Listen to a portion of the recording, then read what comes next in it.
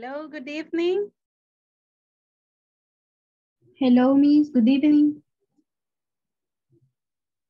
Hello, how are you, Mitzi? I'm seeing that Yes. it's only you and me here.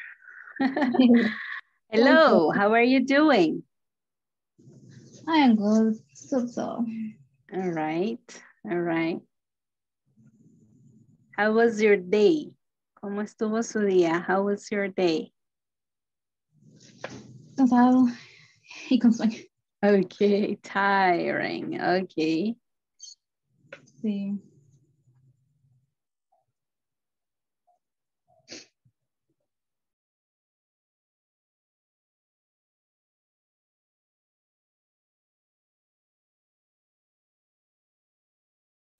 I see everyone is joining now.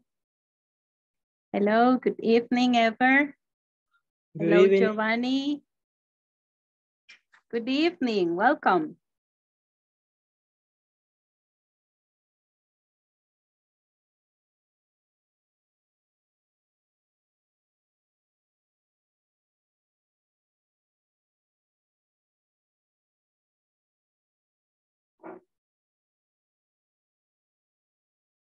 Right.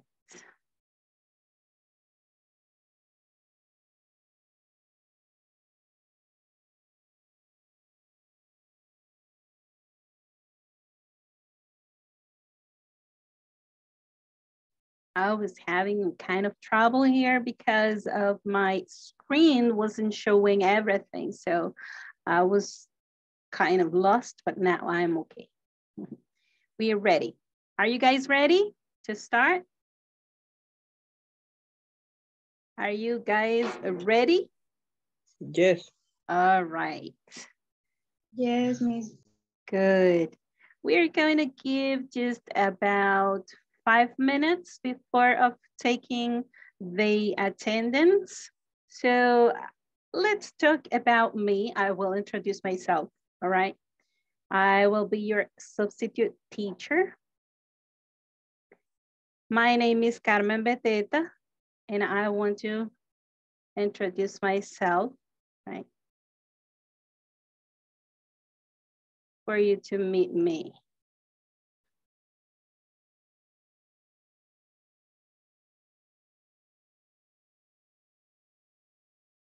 All right, this is me.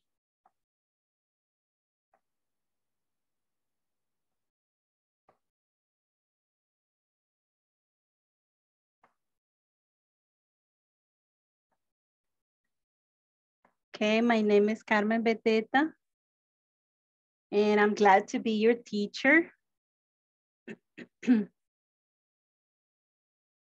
I studied public relations and communications. Also, I have studied marketing. I've been teaching English for about about 8 years ago. So I just want to show you some of my experience as a teacher.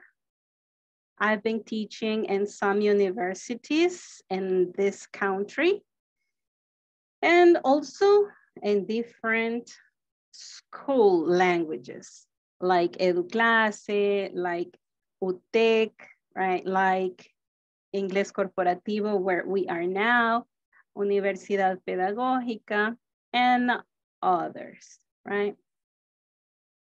I love to teach in a fun way, okay? So I want you to participate as much as you can, all right? So this is me, and we are going to be together tonight, tomorrow, and Friday, okay? And Friday. Bien, sean todos bienvenidos. Yo voy a ser su maestra sustituyendo estas 3 clases nada más de el día de hoy, mañana y el día viernes. Okay. As I said, my name is Carmen Beteta for those that are joining at this moment. And we're going to start, okay? We're going to start the class. A ver, ¿cómo están? How are you doing, Eliseo?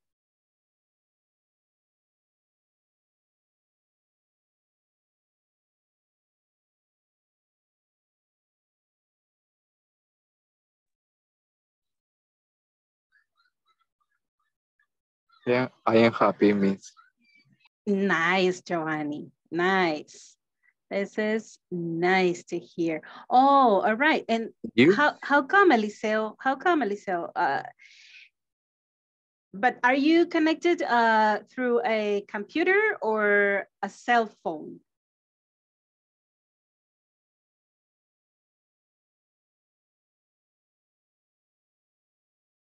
Oh, all right. If you go, right. Bueno, no sé si ya intentó ir a la configuración. Ok, sígame aquí, Eliseo, sígame. Aquí abajo, usted, abajo en la pantalla donde está el micrófono, hay una flechita a la par. Esa flechita, presione y ponga ahí comprobar audio.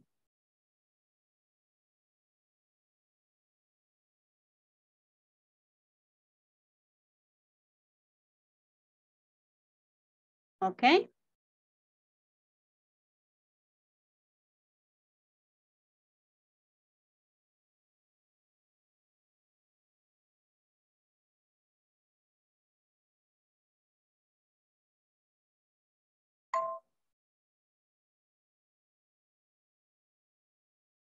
Hello, Karen.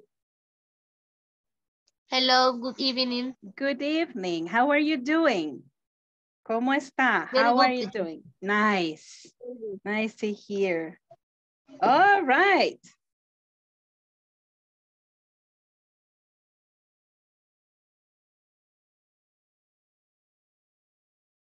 Oh, all right. Oh, then it's because of your device. Okay, it's because of your device, Eliseo. Sí. Bien, ¿estamos todos ya listos? Vamos a comenzar la clase. Ya me presenté por ahí. Para los que se van conectando, my name is Carmen Beteta, and I will be your substitute teacher these 3 classes, all right, this week only. So we are going to start by talking about the last topic, all right? The last topic. Estamos ahorita en la unidad 2, unit 2. ¿Cómo se llama la unidad 2? Ongoing. A ver. ¿Cómo se llama la unidad 2? Unit 2. Ongoing activities. Ajá. Ayúdenme, ayúdenme. Recordemos, exprimamos el cerebro. Let's squeeze our brains. Ajá, ajá, los agarré, ¿verdad? All right. Unit 2 is about ongoing activities at the workplace, right? Ongoing activities at the workplace. And you studied frequency adverbs. Do you remember? Frequency adverbs. Y el tema de la clase pasada era frequency adverbs. Adverbios de frecuencia, right? Do you remember some of them? ¿Alguien recuerda cuáles son esos adverbios, esas palabras que indican con qué frecuencia hacemos algo? Always. Always, yeah. It means no way to stop, right? Usually. Huh? Come on. Sometimes. Never. Never. Mm-hmm. Hardly ever. Sometimes. Often. Great. Exactly. And they show the frequency that we do something, that we do an activity, right?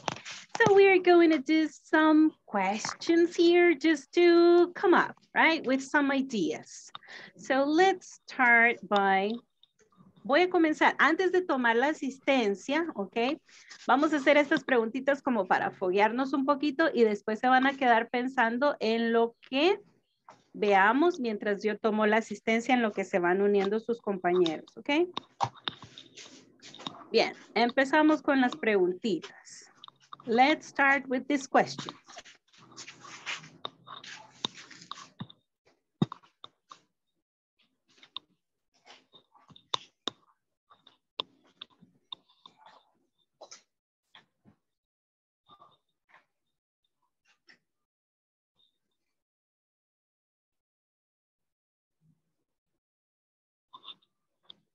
Aha, here is the first one. There we go. Aha. Look at the picture. Look at the picture. Are you hungry? All right. So how often do you eat pupusas? How often do you eat pupusas? Ever, how often do you eat pupusas? I sometimes eat pupusas. Great.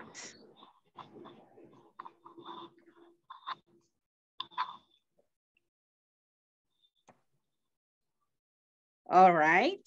Sometimes. Let's see, Stephanie, how often do you eat pupusas? I usually eat pupusas. All right. I usually eat pupusas. Oh, good, good. Guys, do you always eat cheese pupusas? Do you always eat cheese pupusas? ¿Siempre piden de queso? A ver, a ver. Yes, I do. Yes, I do. All right, all right. Always. Revueltas. Oh, yes, revueltas. Mixed, right? Mixed. Ajá, good. Chicharrón. Yeah. Pork. Yay. All right. Bien, pero también hemos aprendido algunas expresiones de tiempo, time expressions, right? So, for example, I can say, I usually eat pupusas on Sundays, right? I usually eat pupusas on Sundays, right? A ver, do you eat pupusas every day?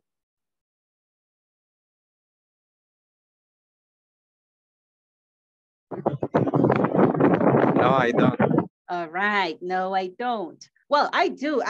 I would do it, right? Yo sí lo haría, pero pues no hay que hacerlo mucho, ¿verdad? Porque ganamos una gran panza, pero, but I love pupusas. Do you love pupusas? Do you like pupusas, guys? Yes, I do. All right, nice, nice. Okay, people, I'm going to show another one, all right? I will show another question. Do you see the picture here?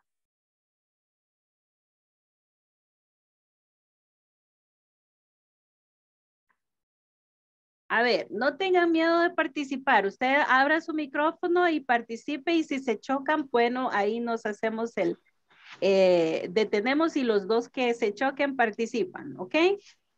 Vamos a ver. I seldom visit the doctor. Oh, so you are very healthy, right? Good. I hardly ever visit the doctor. All right.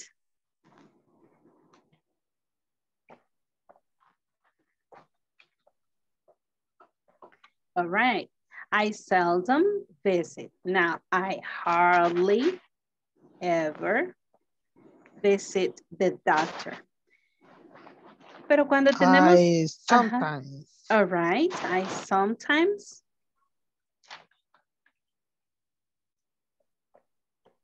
Great.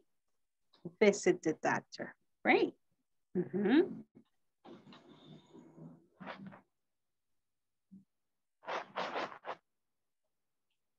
Miss Arias, how often do you visit the doctor? I rarely visit the doctor. Great, I rarely. Good. Excellent. Bien, let's check and notice that the position in the sentence of these words are between the subject and the verb, right? Eso es como una forma de identificar por dónde va el adverbio, para en qué parte lo voy a decir de la oración. Es una guía, ¿verdad? No todos los adverbios de tiempo van en el mismo lugar. Pueden ir al principio, pueden ir al final, pero usualmente van en medio de el pronombre o de el sujeto y de el verbo.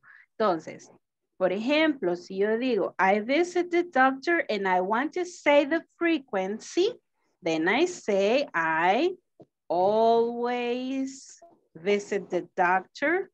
Y puedo incluso agregar cualquier otro complemento, ¿verdad? Para explicar mejor, right? To explain myself better.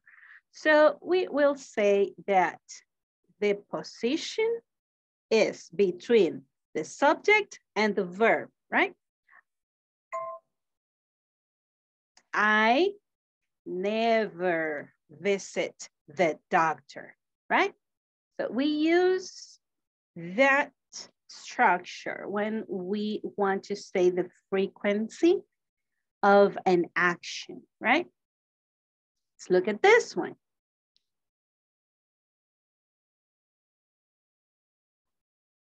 Mitzi,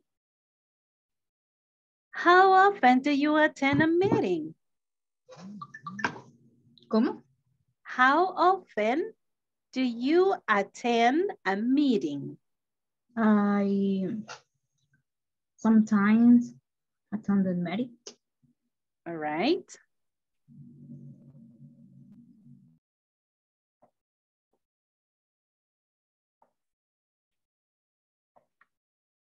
Right, good.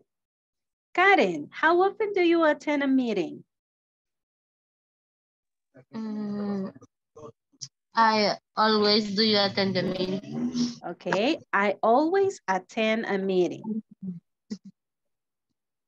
Right? I always attend a meeting. Y si está de reunión en reunión, puede ser no solamente una reunión, ¿verdad? Podemos decirlo también en plural. En plural ya no sería a meeting y le agregamos la letra S, ¿verdad? I always attend meetings, right? Lo podemos decir en plural, lo podemos decir en singular, ¿ok? Are we okay so far? ¿Vamos bien hasta aquí? All right. Now let's see. The last one, I think this is the last one.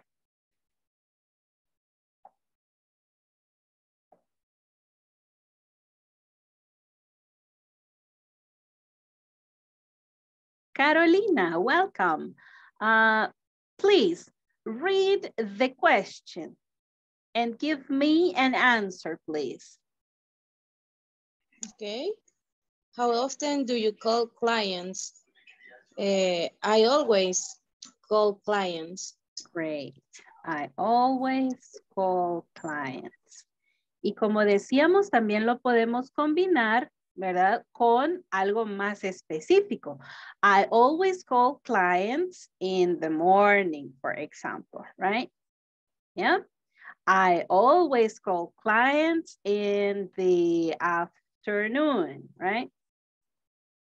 Okay. I always call clients. Very good.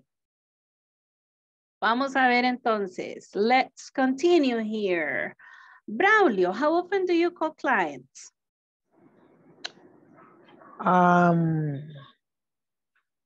Never. Okay, entonces decimos I. Never. Ajá.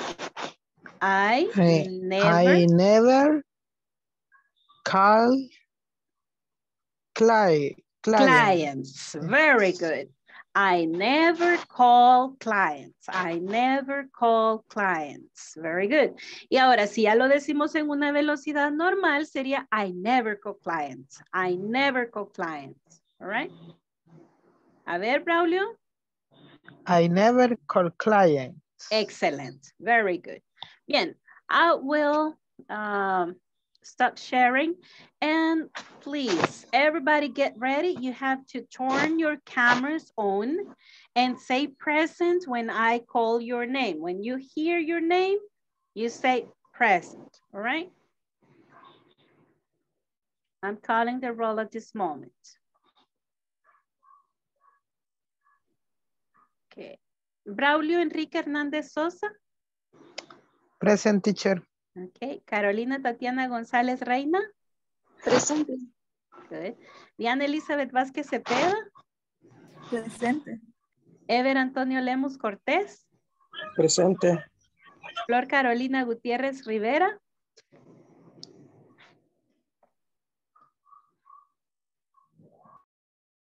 Flor, are you there? Not yet? All right.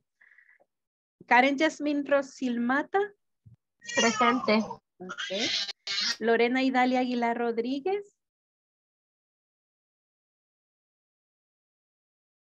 It's not Lorena. Luis Alonso Hernández Jaco. Presente. All right. Metzi Sofía Colorado Padilla. Presente. Rebeca del Carmen Morales Molina. Rebecca. All right. Stephanie Elizabeth Arias Meléndez. Presente. Stephanie Yesenia Celaya Andrade. Presente. Oh, this is the situation. That is why you didn't answer, right? Because we have two Stephanies. Thank you. All right. Wilber Enrique Beltrán Orellana. Presente. Good. Wilfredo Eliseo Colocho Duarte. Presente. Let's see if you are Colocho. No, right? Okay. Xiomara Yamilet Mendoza Mendoza. Present, teacher. Good. Giovanni Antonio González López. Presente, teacher. Oh, good. Good. Okay, people. Let's continue here because we have a lot of work to do and we want to do this kind of moved, all right? Nos vamos a mover un poquito. Vamos a hacer algo ahorita ya para entrar a el tema del día de hoy, ¿ok?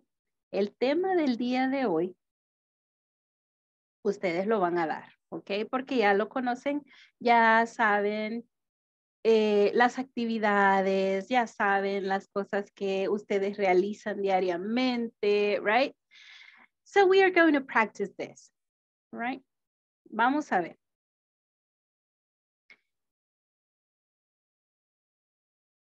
Let me go here.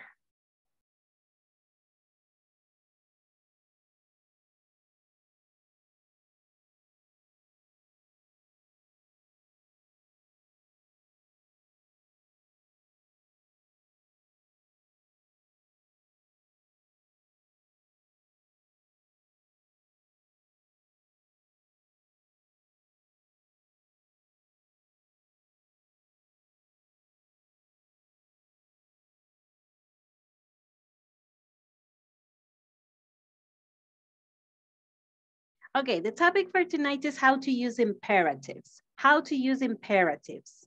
This is our topic for tonight. How to use imperatives. Do you know what imperatives are? ¿Saben qué son los imperativos? Do you know what they are? No. No? In Spanish, when you want to give an instruction or you want to say that someone to do something for you, Los then que you give an imponen. order, right? Excuse me? Los que imponen.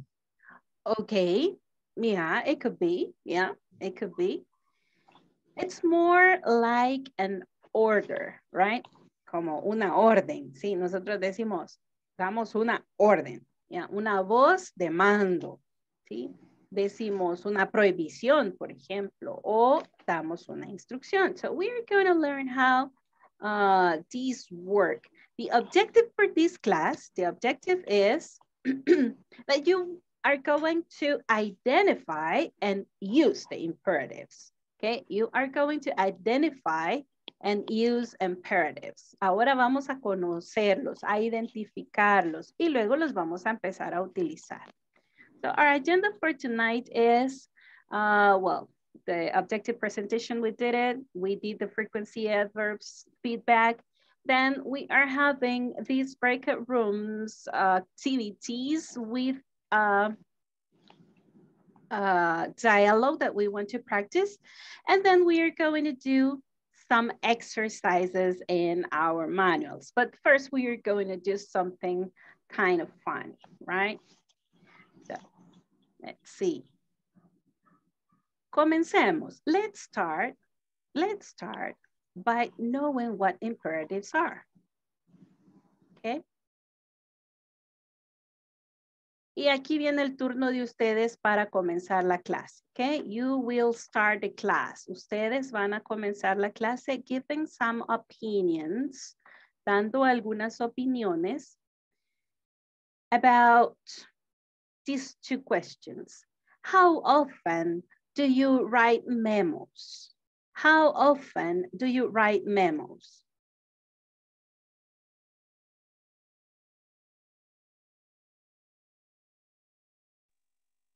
Esta que es la primera, miren. How often do you write memos? Sometimes. Sometimes, all right. I sometimes write memos. Memos. Right, okay. What are memos for? ¿Para qué son los memorándums? ¿Para qué son los memos?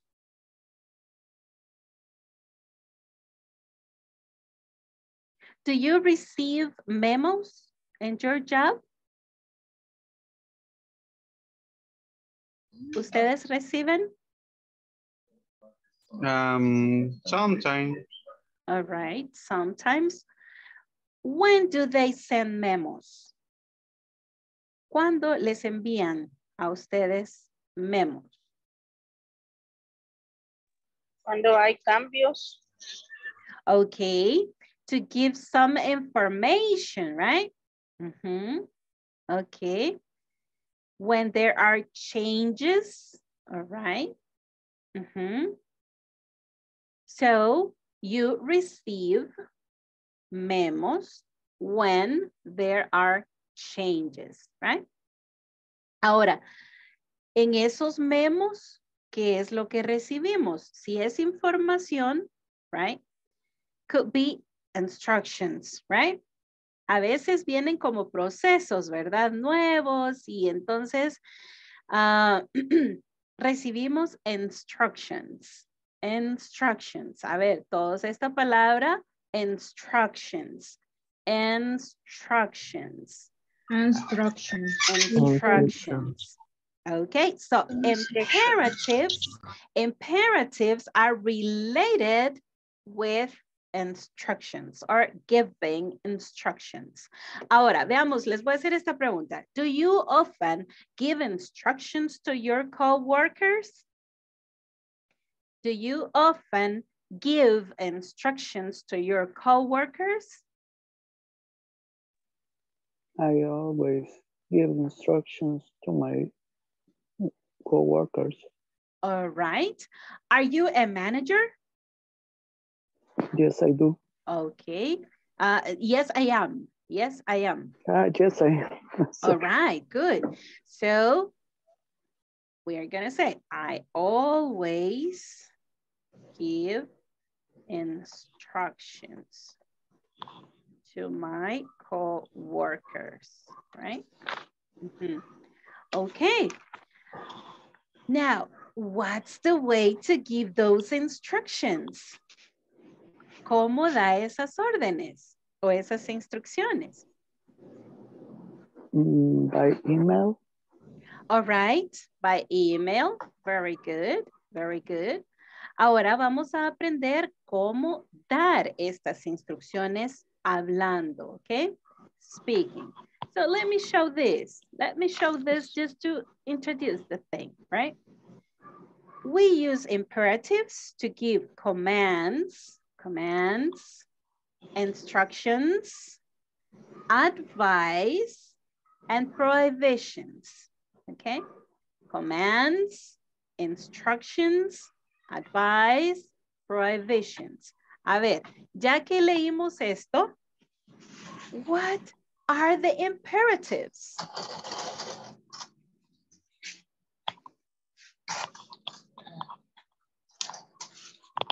A ver, ¿qué me puede decir Luis Alonso?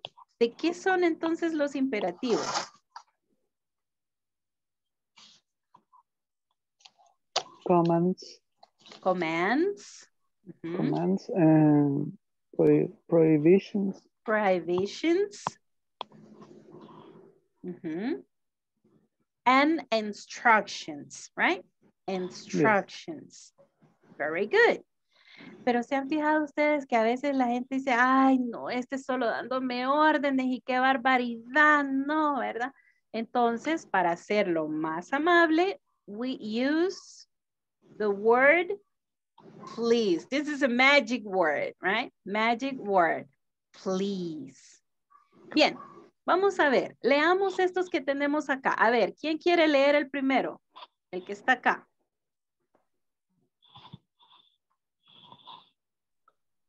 Eat healthy. Good. Next one.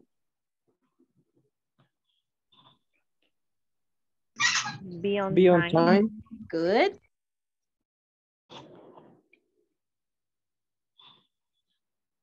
Next.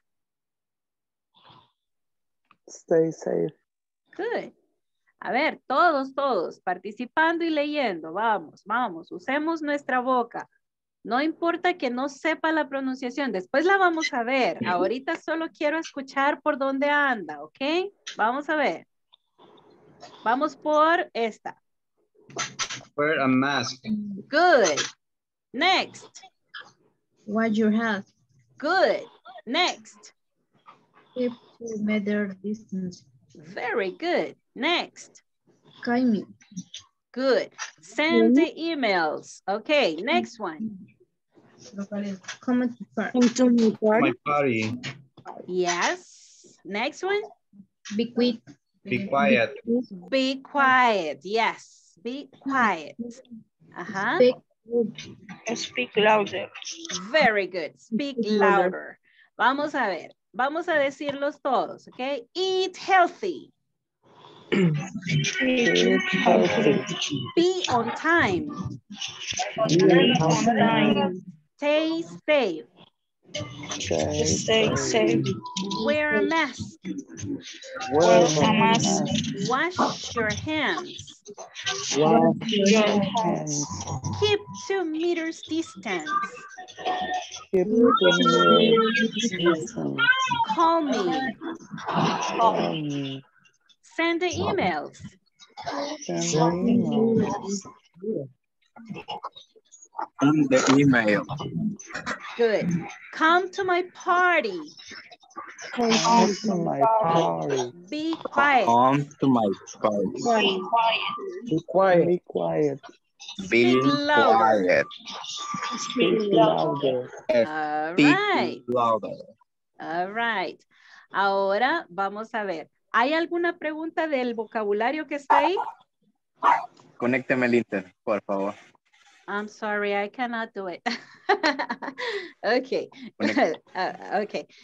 Please It's check an your audio, imperative. check your microphones, all right? Okay.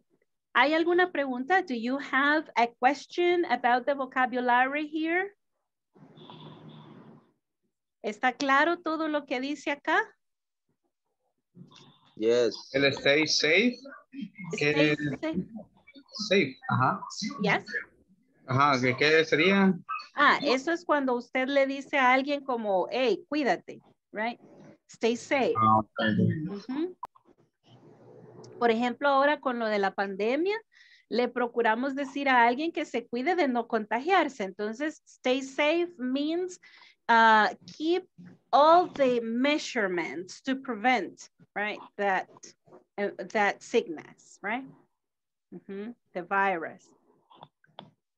Ahí se usa. La primera. Eat healthy. Coma saludable, right? Bien, ahora les voy a hacer una pregunta. A ver, todos, díganme por favor los verbos que encuentran en esta lista. Eat. Good. Watch. Where? Keep. Hit. Sing. Come. Call. Wear. Queer. Wash. Okay. Send. Speak. Speak. Very good. ¿En dónde está el verbo? ¿En dónde encuentran el verbo? Aquí en estas oraciones que ven. Al inicio. At the beginning, right? At the beginning of the sentence. Y verdad que no hay ningún sujeto ahí, ¿verdad? We have no subject. Entonces, una oración imperativa, cuando damos una orden, no personalizamos. No decimos, you eat healthy. No, no decimos. El you va implícito ahí, pero no se dice, ¿ok? Es como que yo le digo, por ejemplo, voy a tomar un nombre, Karen, pero se lo estoy diciendo con su nombre, ¿verdad? Karen, eat healthy, right? Le estoy diciendo su nombre. Claro que lo puedo usar, pero en una oración imperativa preferimos no personalizar, ¿ok? ¿Estamos? Entonces siempre va a ser como nosotros, ¿verdad? Párese, siéntese. Cáigase. No, cáigase no, right? Ok, cáigase pues sí, pero con, ¿verdad? Cuando que inviten, ¿verdad? No. Vamos a ver. Entonces, imperatives puede ser una oración que da una instrucción o una orden, ¿sí? Comienza con el verbo, puede tener cualquier complemento e incluso puede ser solo el verbo. A ver, vamos a hacer el ejemplo. Espero que tengan todos puesto su short, ¿verdad? Stand up. Right? Stand up.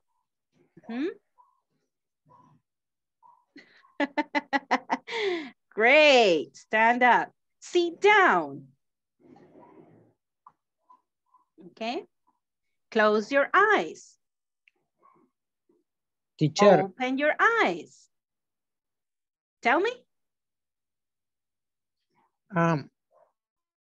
Cuando se dice sit down, please, ya no es imperativo, ¿verdad? Siempre es imperativo, pero ya le estoy poniendo un poquito más de amabilidad. Aunque fíjese que es que a veces pensamos que el imperativo es como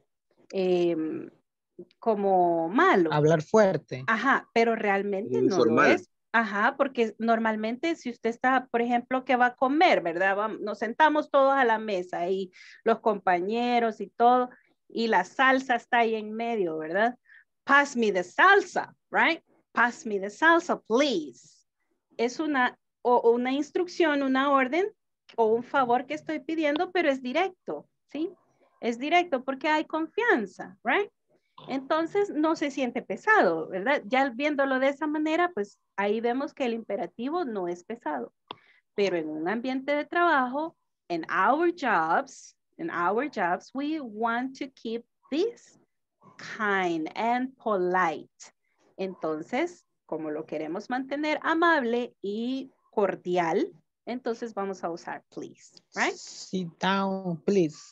Sit down, please. Yes. Take a seat, please, right? Take a seat. Bien, entonces, estamos viendo algunos verbos acá. Tenemos eat, be, stay, wear, wash, keep, call, send, come, again, be, and speak. Ahora, en el chat todos escribiendo 5 verbos, 5 verbs, que expresen una orden, que expresen una acción. Vamos a ver, todos en el chat ahorita.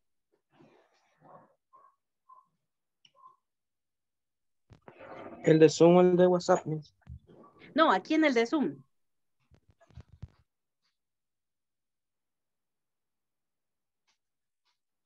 Five verbs.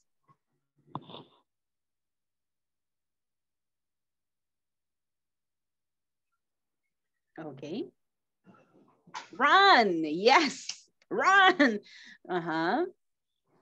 Sit down, ese se escribe así, mire, sit down. Separado, ok, separado y así, sit down. Okay, call. Open, good. Close, excellent. Listen, excellent.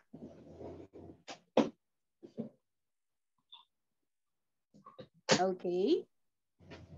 Give, okay. It's an action. Walk, put, close, hurry up. And then switch. Switch, let's switch. Yes, good. Run, excellent. Run, call, clean, open, close. As if I'm hearing maybe my boss, right? Yeah. Good. Order, listen, close, cook, give, excellent. Scroll down, very good. Scroll up, very good. Be careful, excellent. Be kind, keep in touch, watch your step, brush your teeth. Good, good. Take a shower, right? Yeah, good. Okay, people, thank you very much for participating in the chat. And we want to go and see this. This is on page 22 and this is your job right now, okay? Como no había errores para hacer, este va a ser su trabajo el de ahorita. A los demás compañeros a llenar también. Así que le dije a don Milton que me echara la mano. Permiso, vamos viendo el producto así en los lugares altos donde yo, pues sí, prefiero no subir. Okay. Now here we are. Tengamos cuidado ahí, ¿verdad? Con nuestro micrófono. Para que no digamos cosas que no queremos que todo el mundo se entere. ¿Ok? Vamos a ver. Vaya. Sí, cosas privadas. Vamos a ver entonces. Vamos a leer esta conversación. Listen to your teacher, read the conversation. Then you are going to practice with your partner in the breakout room. And you are going to complete this activity. This is in your manuals on page 22. Okay? So Marcia and Luke are talking. Please send this package. Yes, ma'am. Do you need anything else? Actually, yes. Please write a memo about the new date for the general meeting. Right away. Give me one of those memo stickers, please.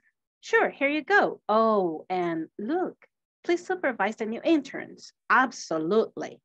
Ahora lo voy a leer despacio. I will read this slower, okay? Please send this package. Yes, ma'am.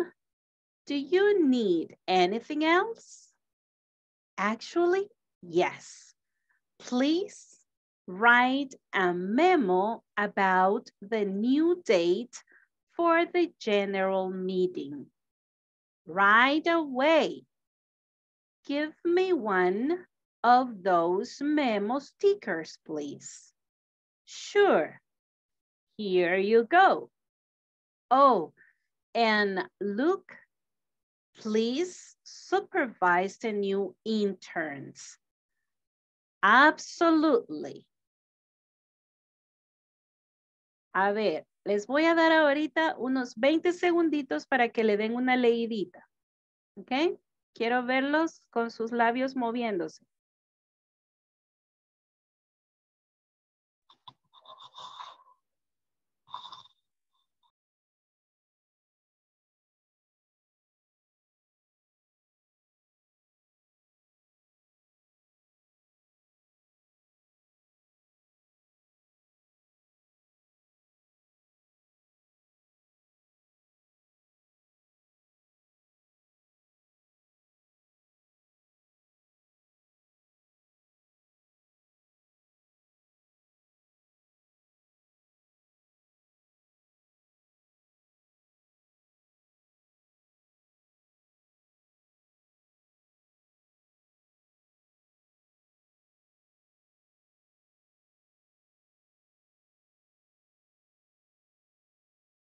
Okay. Is there any question so far about the vocabulary here in this conversation?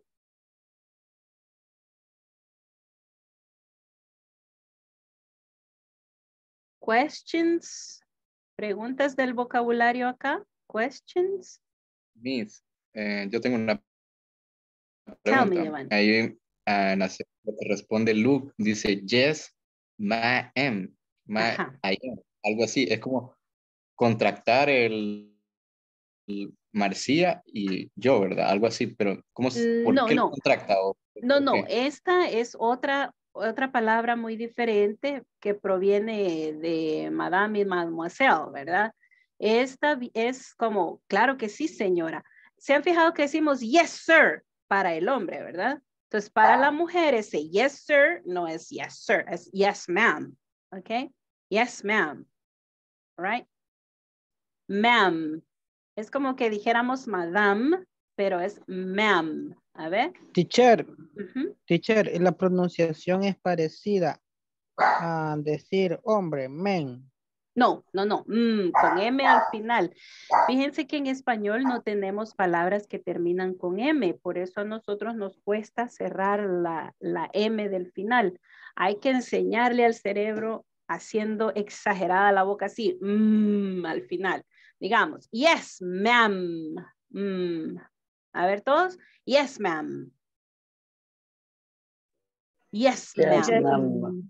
Yes, ma'am. Yes, ma'am. Ma'am. Yes, men. No, men no. Men. Ma'am. Men. Eso. Así. That's correct. Ma'am. Con M al final. Cerrado. Ok, teacher. Ok, good. Bueno, entonces nos vamos a ir al breakout room. Ustedes practican una vez, cambian, you switch the roles y completan ese figure it out que tienen ahí, ¿ok? En la página 22 de su manual, ¿ok? Bien, yo creo que se las puedo pasar por acá, ¿verdad? Esta misma slide les puedo pasar si ustedes no lo tienen a la mano. Pero sí, todos estamos a la mano, ¿verdad? Con nuestro manual. ¿Todos tienen abierto su manual? Yes. Ok. Pero de igual forma, ahorita se los paso acá. Teacher, Tell me. fíjese que yo no he podido entrar a la plataforma. Desde ahí se ve el manual, ¿verdad? Sí. No he podido entrar a la plataforma porque tengo problemas. Ya le dije a la señorita Fabiola y me ha quedado de resolver porque me parece como bloqueado cuando ingreso el correo y la contraseña. Oh, ok. Y no le han, bueno, ¿eso fue hoy que habló con ella? Hace como 2, 3 días. Ok, voy a volverlo a reportar para poder solucionar esa situación. Oye, Braulio, vamos a ver. Sí, la Miss Alvarado lo reportó, pero y yo le escribí también a la señorita Fabiola, pero ahorita no me han dado respuesta. Oh, ok. Y, vaya, ahorita ahí en el WhatsApp lo mandé, la imagen, para que la tenga ahí y pueda practicar. En el WhatsApp la mandé. ok, teacher. Ok. Ahorita lo veo. Ok. ¿Qué vamos a ir a hacer allá al breakout room? Practice the conversation once. Then switch roles and complete activity 2, right? The next activity, figure it out. Figure it out. Page 22 of your manuals. All right? ¿Estamos bien? ¿Alguna pregunta? No quiero que lleguemos allá y no sepamos qué vamos a hacer.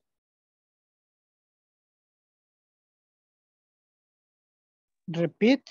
Practicamos conversación y luego llenamos la parte de completar, ¿verdad? Exactamente. Y intercambian rol, ¿verdad? Una vez un rol, una vez el otro rol. ¿Sí?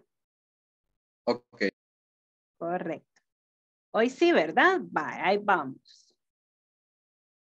Nos queda un grupo de 3 personas, así que ahí se arreglan ustedes. Vamos.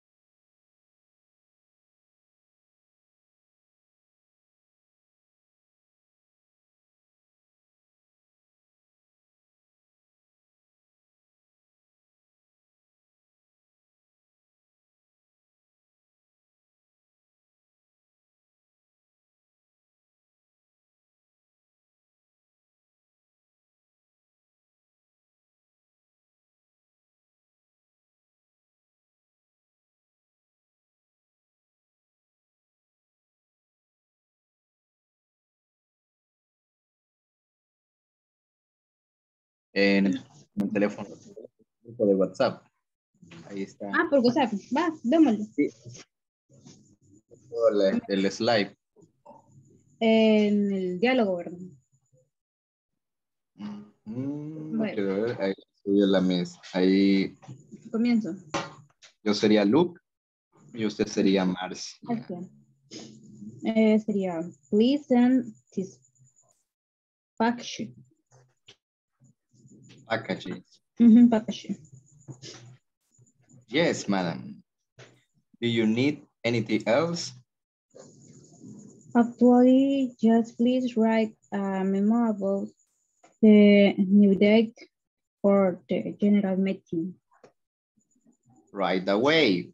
Give me a one of those memo stickers, please.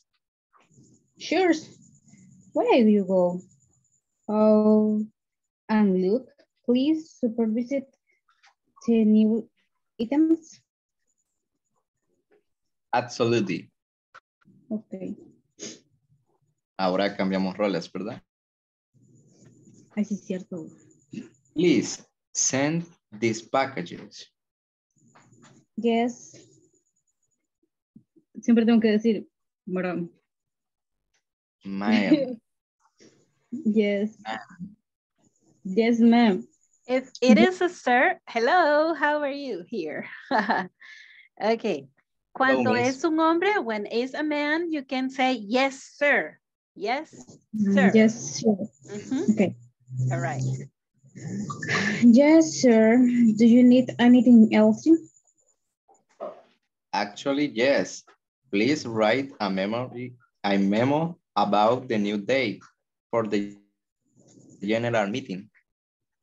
Right? Or what? Give me of touch memo sticker, please? Sure, here you go. Oh, and look, please supervisor the new interns. Absolutely.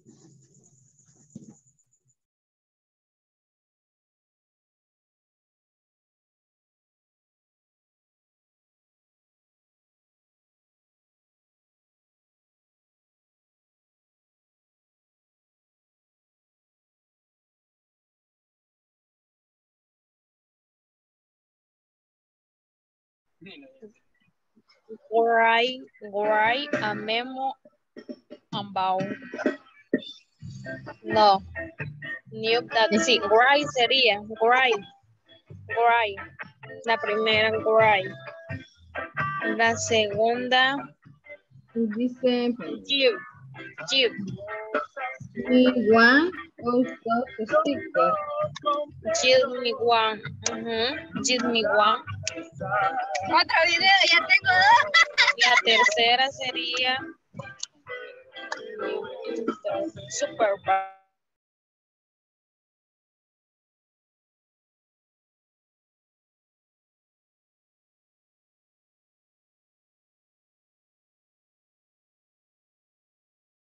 Number 3. Mm, No, sería, number 3. please supervise the new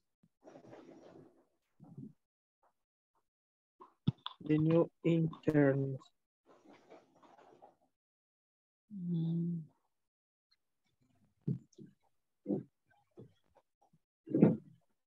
Please supervise. Please supervise.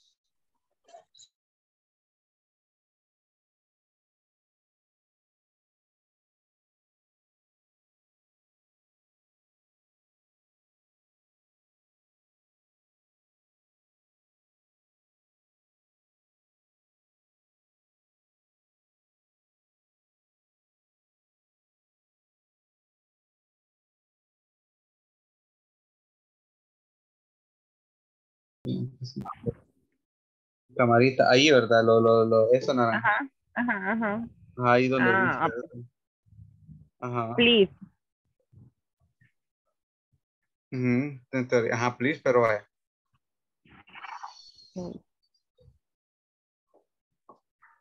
Ajá, porque sí, o sea, pero. O así, sí, así tiene que ser otro. Es que. Ajá. Vaya. Y la tercera, the new intern. Please supervise. Decía, please supervise the new intern. De los nuevos internos. Ajá. Please. Ajá, please supervise. Y entonces. To sound more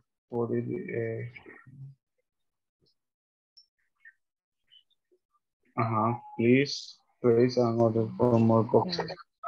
Call supervise, please. Sí, creo que eso tendrá que ser hasta ahí, ¿verdad?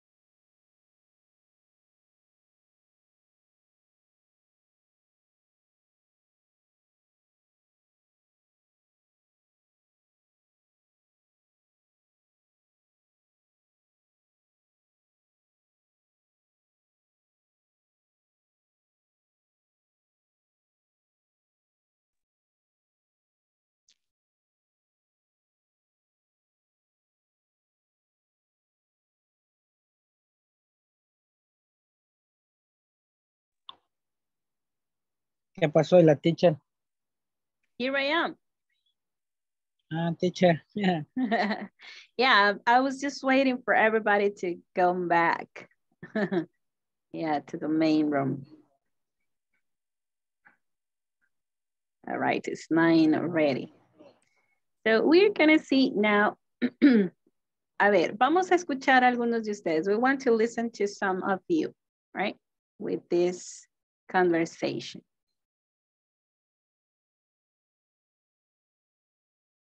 I wanted to go to the manual. I see this is kind of slow.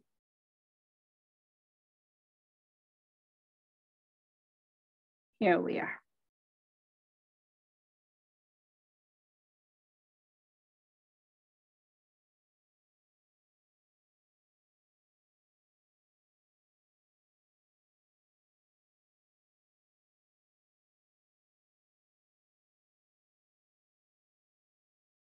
It really moves.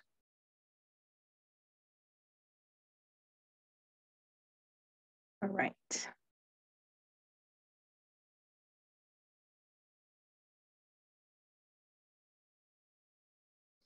We'll share in the basic way just to see everything here. And let's look at this, right?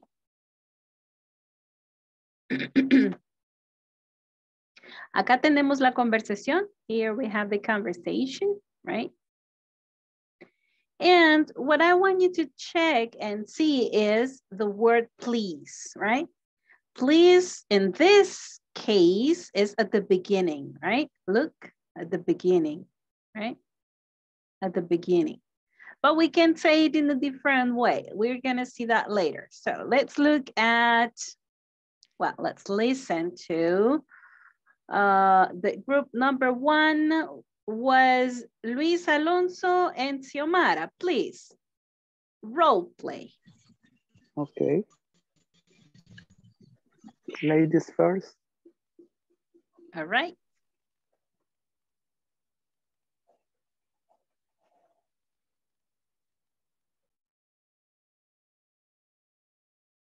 Xiomara.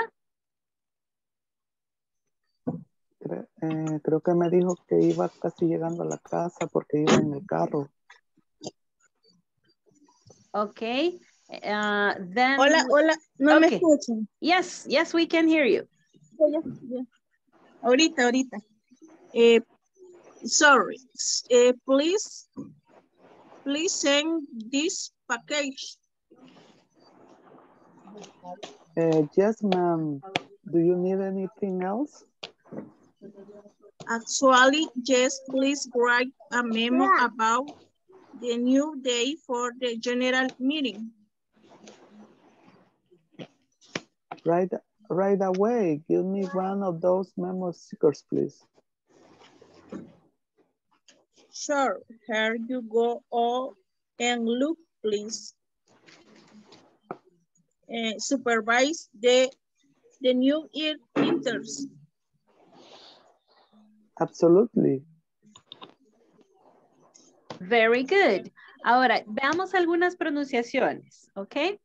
La primera, this package. Package. Package. A ver todos, package.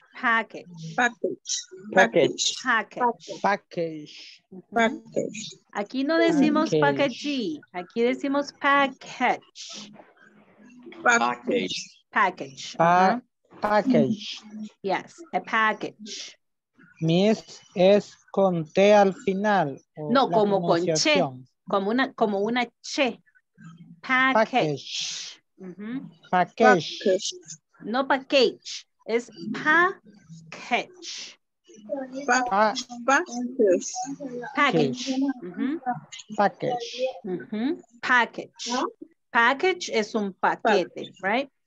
Package. Ok, la siguiente. La siguiente, actually. A ver todos, actually.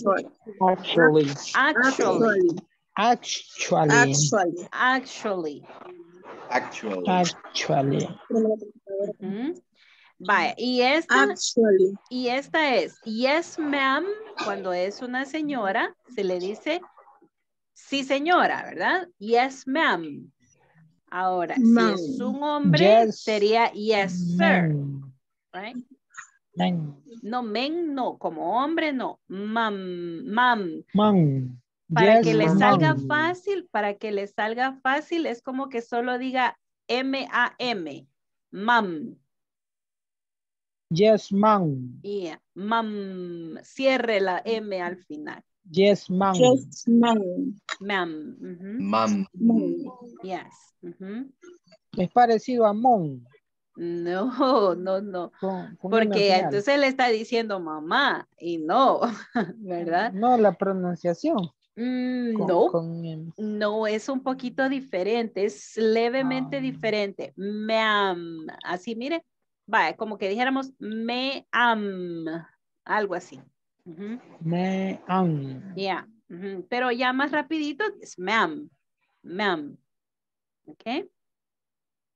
Bien, la otra pronunciación, la última pronunciación era absolutely, absolutely, a ver.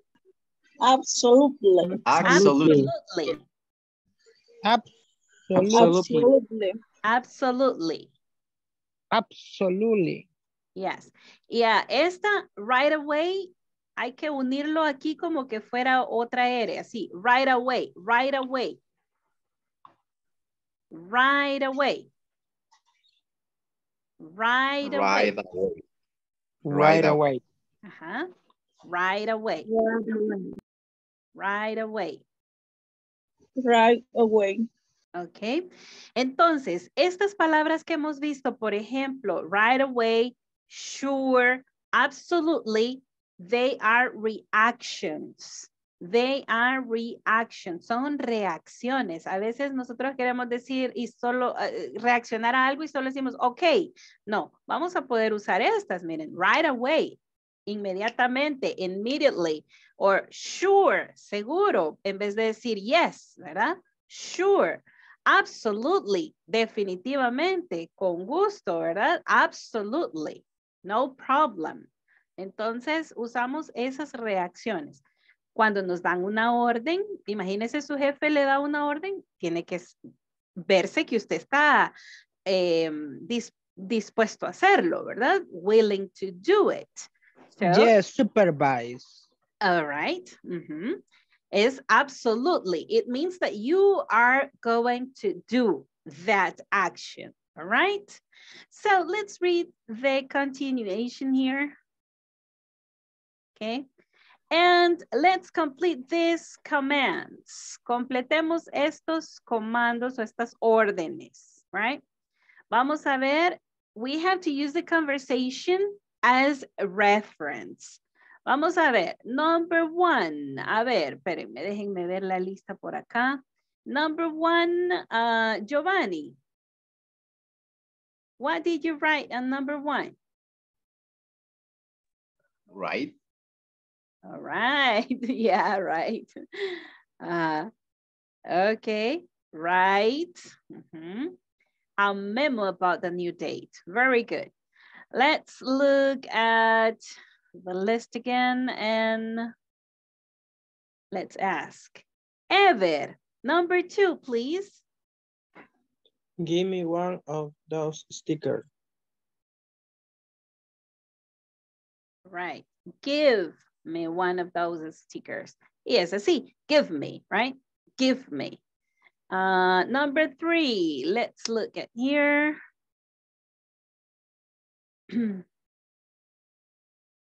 Carolina, Tatiana.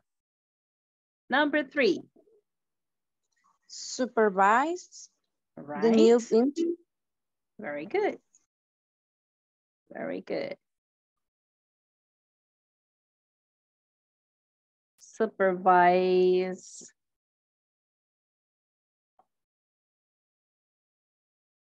Okay. Yeah, supervise the new interns. Interns. Very good. Veamos siempre que los comandos, las instrucciones o the imperatives start with a verb without a subject. You see? Write a memo. Give me. Supervise the new interns. Bien. A ver, ¿quién de ustedes quiere leerme? A ver, un voluntario que quiera leer este número 4. Solo lo vamos a leer. Supervise The new intern. Oh, all right. Me está leyendo las oraciones. Muy bien. Está bien, está bien. Vamos a ver. Léame la número 2. Give me one of two stickers. Give me one. Give me one. Give me one of two. ¿Cómo sería? Those. Those stickers. Yes. And number 1. Write a memo about the new date. Very good. Very good. Bien. Vamos a ver. Tenemos por ahí a Wilber. Wilber Enrique, lo tenemos por ahí. Can you read this box? ¿Puede leer en este cuadrito que tenemos acá? Commands. ¿Qué son los commands?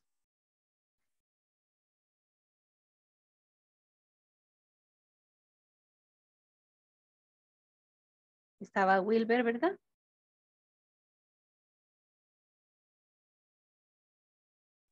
No hay problema con la señal. Ok.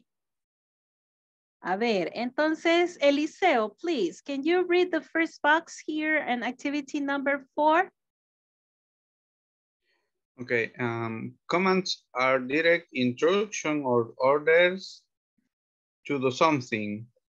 All right, so what are commands? Commands are direct instructions or orders to do something. What are commands? Ever leemos?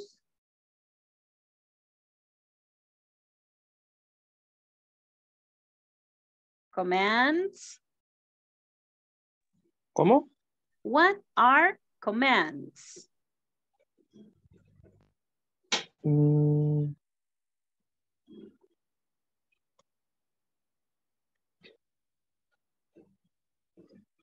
sé si no. Ok, la pregunta es, ¿qué son commands? Entonces usted me lee Instrucciones directas. esto que dice acá. Exacto. Commands are direct instructions or orders to do something. excellent. Very good. Mitzi, what are commands?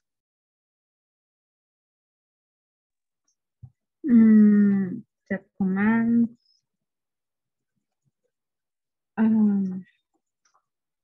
Esta es la respuesta. Mire, aquí está todo esto es la respuesta. Commands are direct instruction or orders to do something. Entonces son órdenes y son instrucciones que son directas, ¿verdad? Para que alguien haga algo o para hacer algo, ¿verdad? Entonces, what are commands, Rebecca? Commands are direct instructions or order to do something. All right, instructions. Instructions. All right, Stephanie Andrade, what are commands? Commands are direct instructions or orders to do something. Very good, very good. Bien, ahora vamos a ver. ¿Qué dice el siguiente cuadrito que tenemos ahí? A ver, tratemos de descifrar qué es esto.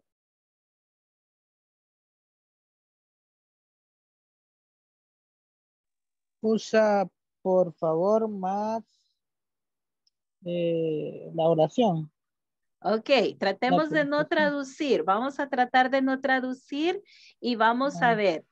Use, please. Use, please.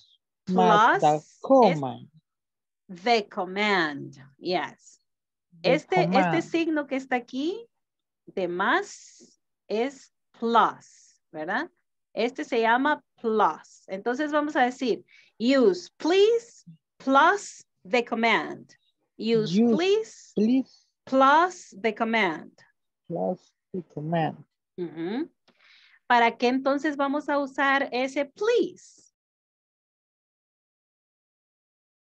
Aquí dice, miren, to sound more polite. To sound more polite. Para oírnos amables, ¿verdad? Para oírnos educados, amables y ser más cortés, ¿verdad? Ahora, este please puede ir at the beginning or at the end. It can go at the beginning of the sentence or at the end. Entonces, veamos esta primera que tenemos acá. ¿Alguien está por ahí? Luis Alonso, muy bien. Está escribiendo en la pantalla. Nos está indicando por ahí. Creo que no se ha dado cuenta Luis Alonso que está ahí, ¿verdad? Ok, vamos a ver. Please, place an order for more boxes. Vamos a ver este ejemplo. Please, place an order for more boxes. Ay, por favor, póngame otra orden de más cajas, ¿verdad? Eso es lo que dice acá, please. Pero decimos, por favor, please, place an order for more boxes. We are out of boxes, so we need some more boxes here. So please place an order. Right.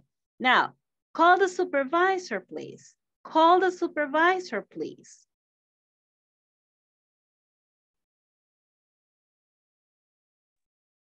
So, it can go at the end or at the beginning, right? Puede ir al final o puede ir al principio. Bien, ya nos pasamos 18 minutos para tomar la asistencia de las 9. So, please, everybody, turn your cameras on and say present when you hear your name.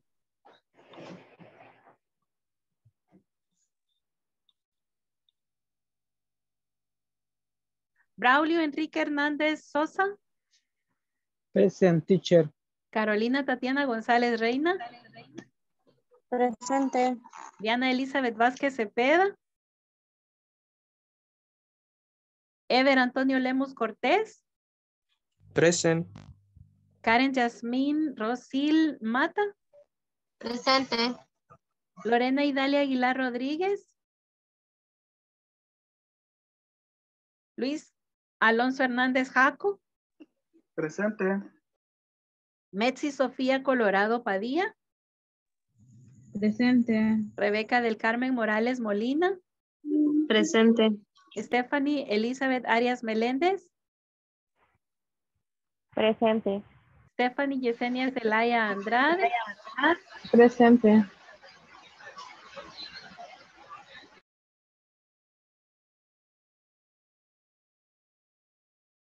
Wilber Enrique Beltrán Orellana. Wilfredo Eliseo Colocho Duarte. Presente. Xiomara Yamilet Mendoza Mendoza. Presente. Giovanni Antonio González López. Presente. Okay, class, we are continuing here. All right. Hasta este momento, ¿hay alguna pregunta? Do you have any questions so far? Questions?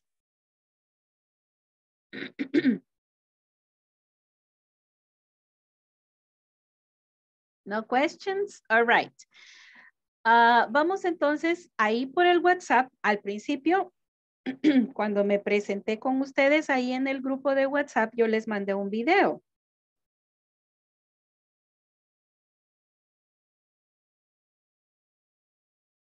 Origami heart. Yes. Y es un tutorial, right? It's a tutorial. It means that this video gives you the instructions to do something, okay? These are direct instructions to do something. So we are going to fold the paper, all right? A ver, todos consíganse ahorita su página de papel bond. Consíganse su paginita por ahí.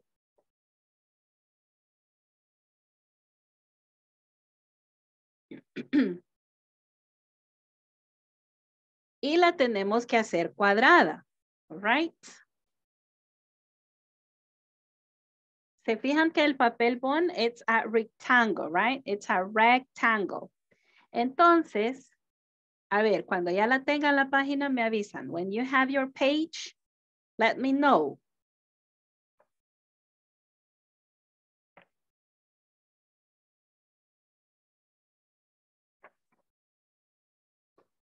Ready? Teacher, Tell me. puede ser una página de cuaderno grande. Sí, sí. Lo que pasa es que vamos a ver qué es lo que necesitamos. We need a square paper. We need a square paper. Necesitamos un papel cuadrado. Square paper. Exactly. La página de papel bond, the bond paper is rectangle, right? This is a rectangle here. This is a rectangle. Para hacerla cuadrada, fold the paper this way. Do you see here? Corner.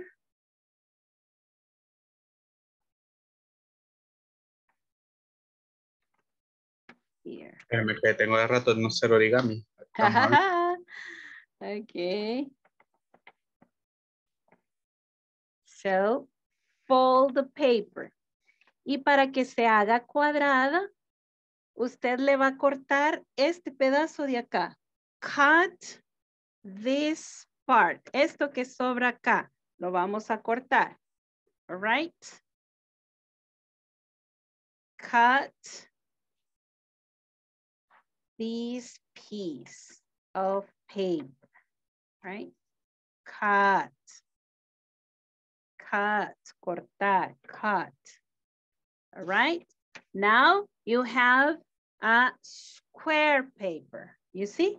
Now it is square. Ahora ya está cuadrado, right? Tiene que estar cuadrado. Ahora, van a ir a ver el video así en silencio ustedes, ¿verdad? No lo podemos poner. Van a ver el video y quiero que escuchen cada instrucción. Each instruction. All right? Voy a buscar la página porque la rompí. Oh, ok. Vale. Quiero que la escuchen las instrucciones. Una de ellas para que se guíen es fold the paper.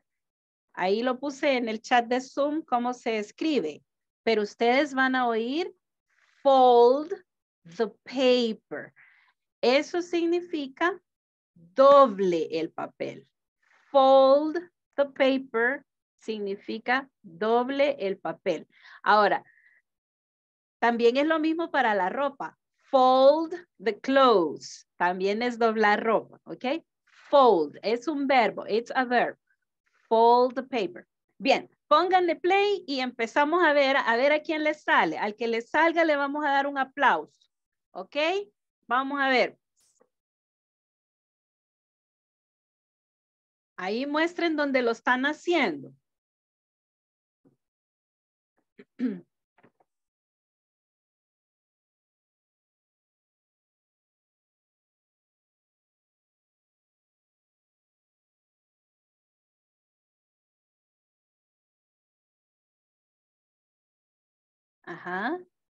You fold the paper, right?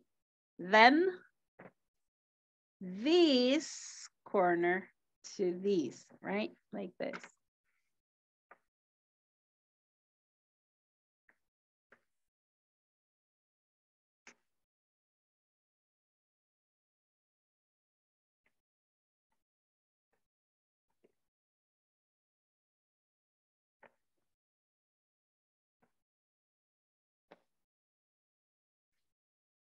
Espérenme que están pasando los anuncios de esto todavía.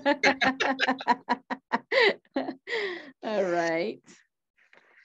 Now we found a center, right? We have a center here, right? Center. Yeah, this is the center. We move it like this, right?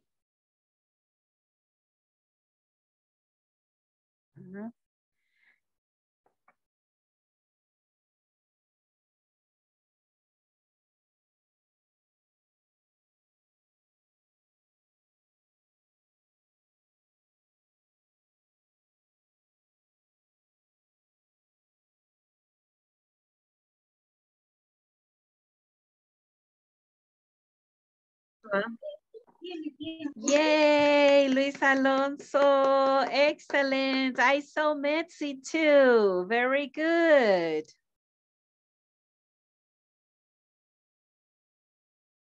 Good job.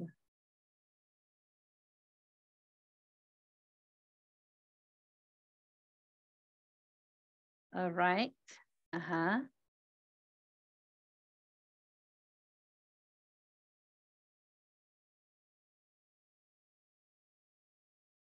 Very good, Metzi. Excellent, Giovanni, kind of. Yeah, like this, but yay. Nice, Xiomara, very good.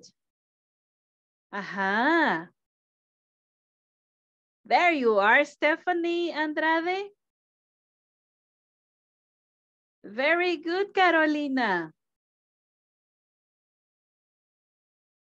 Ever excellent. Good, Karen. All right. All right. Ahora, now, you are going to listen to the video again and you will hear each instruction. ¿Ok? Vamos a tratar de definir cada instrucción como para dar el proceso, right? The first one was, we need a square paper, right? Then, fold the paper. ¿Qué continuaba? Vamos a ver.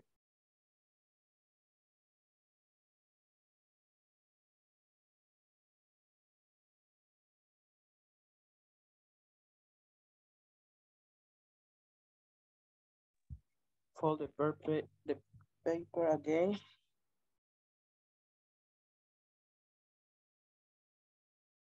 Ever. Yo vi fold the paper again. Excellent. Fold. Yes. Fold the paper again.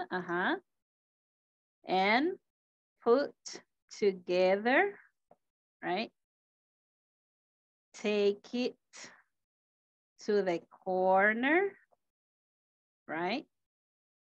Take it to the corner. ¿Qué otra oyeron? A ver. ¿Qué otro verbo oyeron por ahí?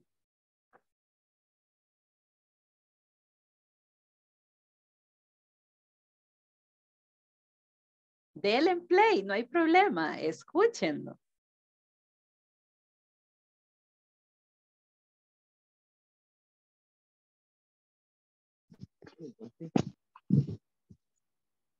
I think it's ideal for beginners as letter X.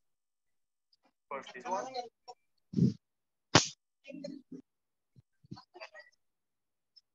Now, let's fold half of the bottom edge to the middle.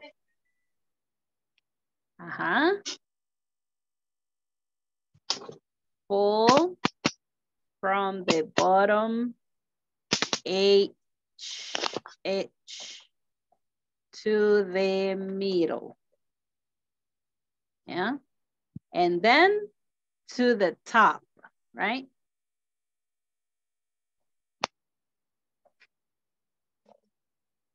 Correct. A ver, ¿quién de ustedes se atrevería a guiarnos, a hacerlo? A ver. Fold the paper. Esa es la más fácil, ¿verdad? Fold the paper. We need a square paper. Fold the paper. ¿Y de ahí qué seguiría?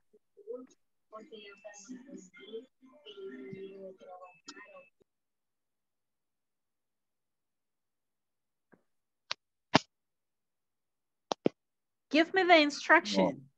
Fold the paper in the entire Middle. yeah, The diagonal. Diagonal, okay. Diagonal.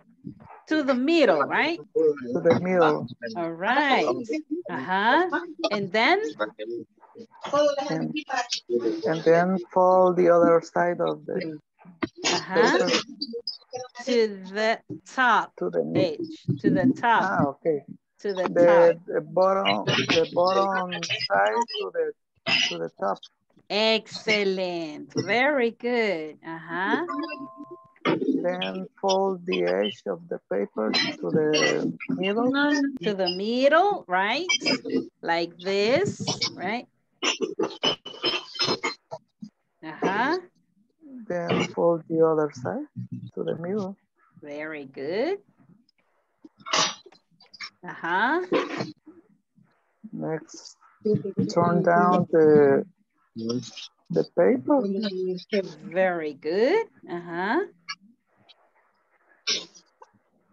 And fold the, I don't remember.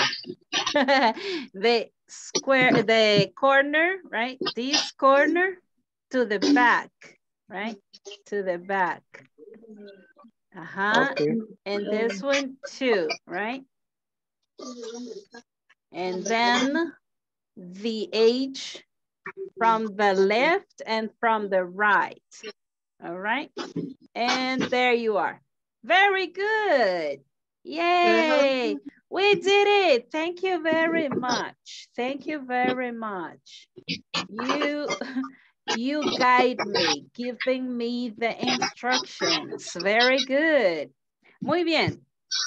A ver, ¿cómo sintieron esto? A ver, comprendimos ahora qué es un command, qué es un imperative. ¿Sí?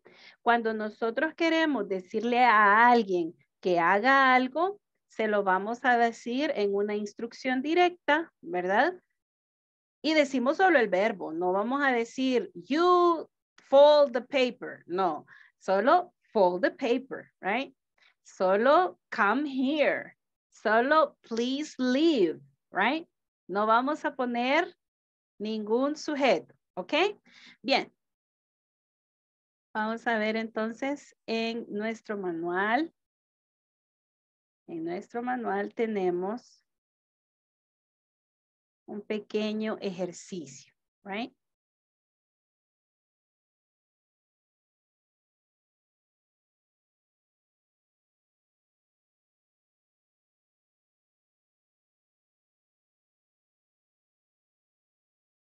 Oh, así veo, Metsi.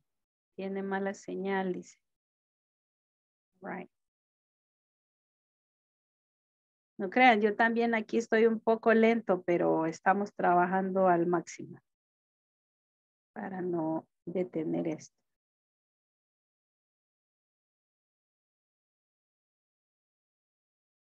Okay, page 23. You see? Page 23.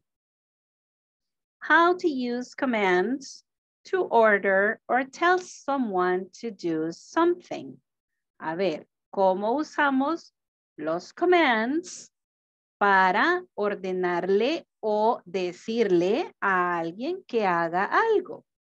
How to use commands to order or tell someone to do something. Vamos a ver por acá, tenemos algunas activities. Miren, activities. The activity is the verb. The action is the verb, right? So let's look at this. Write a check. Send a memo.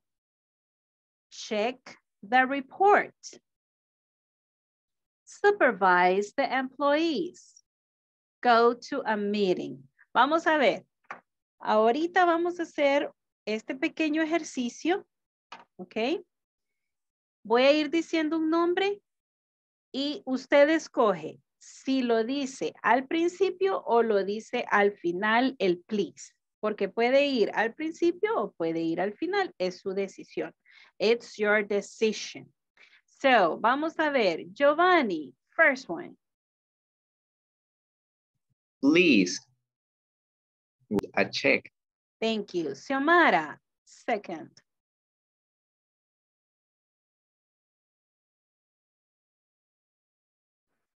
Send a memo. Send a memo, please.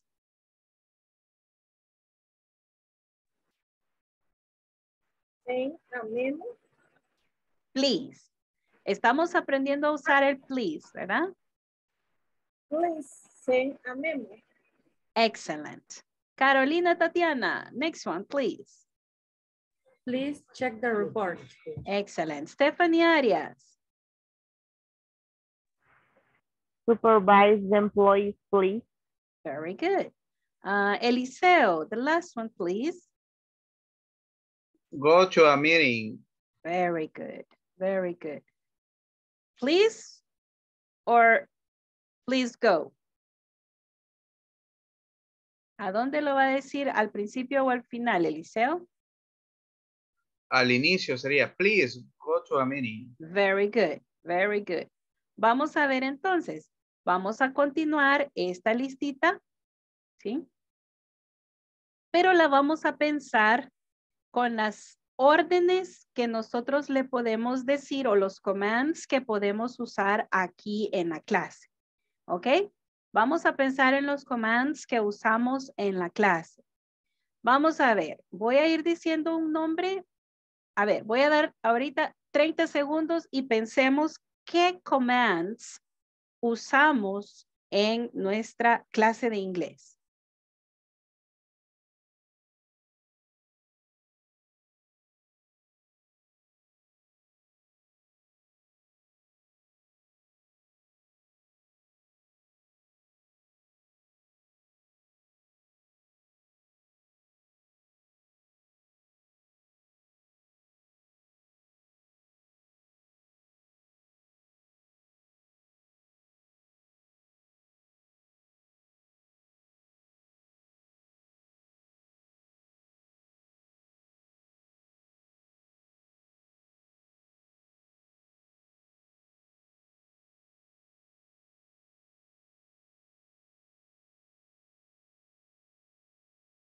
Ok, vamos a ver entonces a Ever. Ever, please tell us one command. Please turn on the camera. Turn on the camera. Very good. Dijo turn, ¿verdad? Yes. Oh, all right. Vamos a ver. I'm sorry. Karen.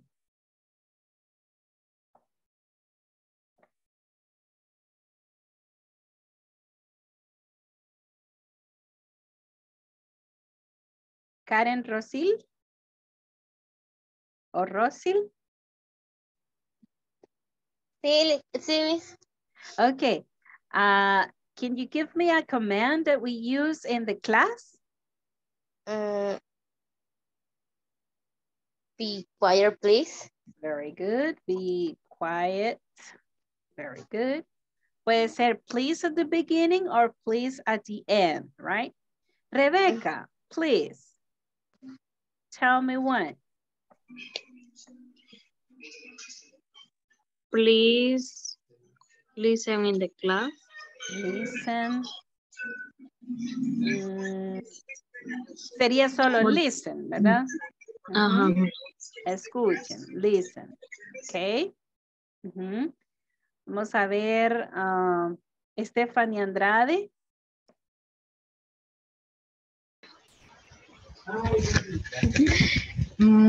Please listen to the teacher. Ok, listen to the teacher. Eso se lo diría usted a su compañero, ¿verdad? O a su compañera. Very good. Braulio.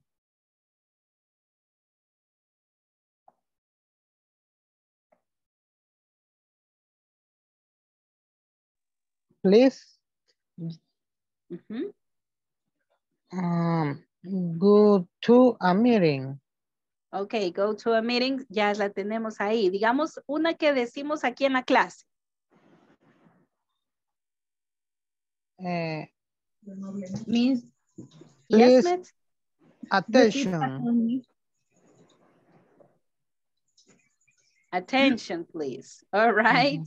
Hello, Mitzi, Okay. I'm sorry. repeat after me. Very good. Mhm. Repeat after me. Okay, very good. Mhm.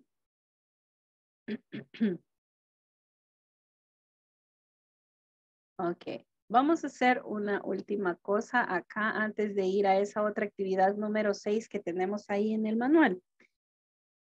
Y vamos a pensar.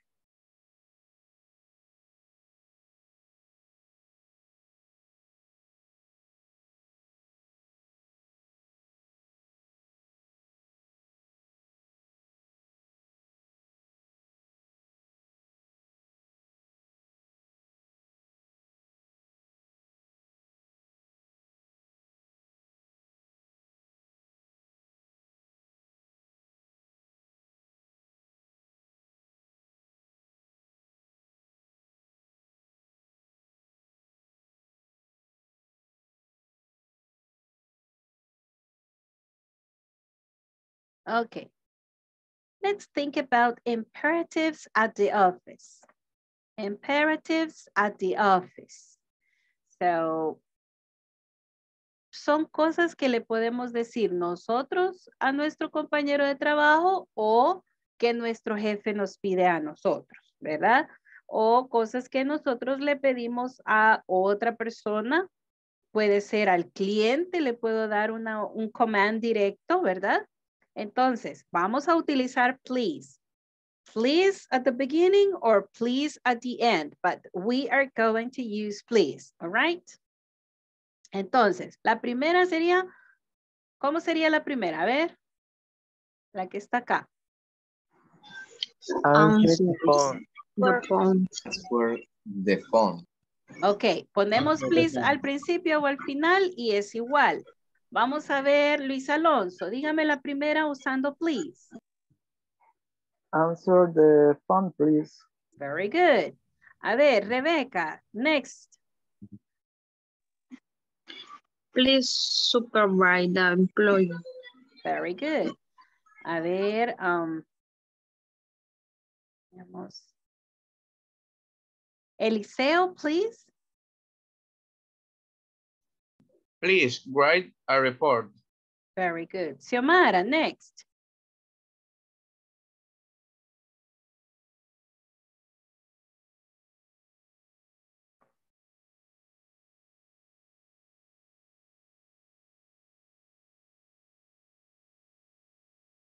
No tiene activado el teléfono, el micrófono. The microphone, yes. Thank you. Please create presentation. Okay, please create presentations. Good, good, good. Ever. Send the email, please. Very good, very good. Y esta es analyze, analyze. Miren, analyze the sales report. Analyze the sales report. Aquí no le he puesto the porque era solo la actividad, ¿verdad? Pero es the sales report. Vamos a ver entonces, ¿qué actividades les piden a ustedes normalmente hacer? A ver, que sean parte de su rol diario. A ver. Abran su micrófono y me van diciendo. Vamos a ver. Inventory. Ok. Check. Ajá. Inventory. Check the Vender. inventory. All right. The taking medication. Again. Venta de The medicamentos. Sale. Ajá. Ah, sell the product. ¿Así? O sell the medicine. yeah. Sí. All Yes. right. Sell the medicine. Very good. Check the system. Check. In the system or the system? The system. All right. Clean the Okay. workspace. Again, can you repeat that? Clean the workspace. Excellent. Clean the workspace. Very good. Mhm. Clean the computer.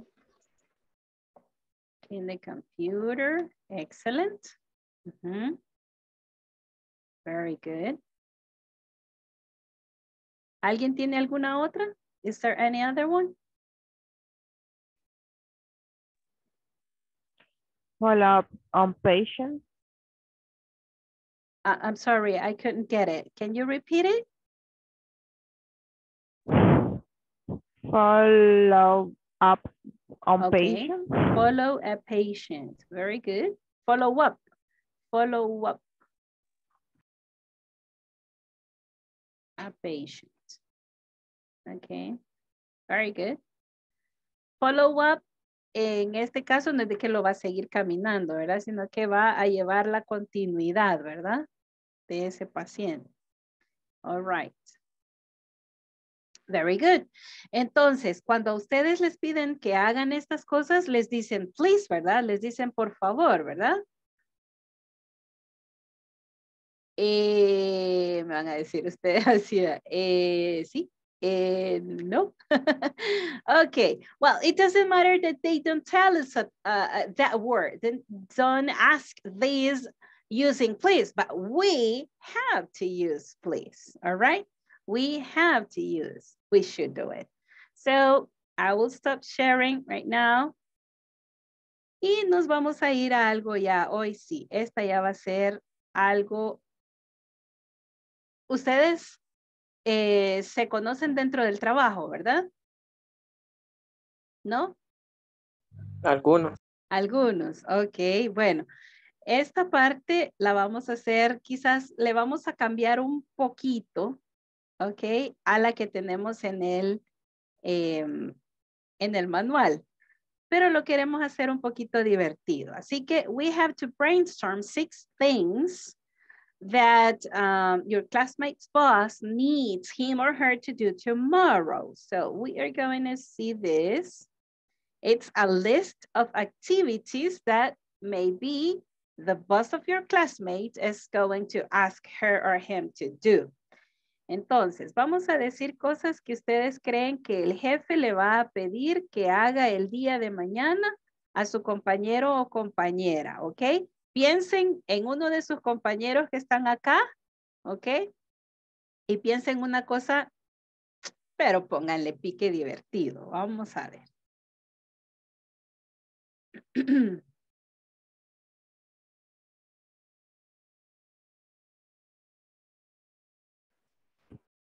Podría ser una, please do your work and homework. Yes, I think so. Please. Please do your homework. All right. Please do your homework. All right. ¿Y usted cree que eso se lo diría el jefe a su compañero de trabajo? Yes. All right. Ok, haga su tarea. Ok. Vamos a ver, Rebeca. Check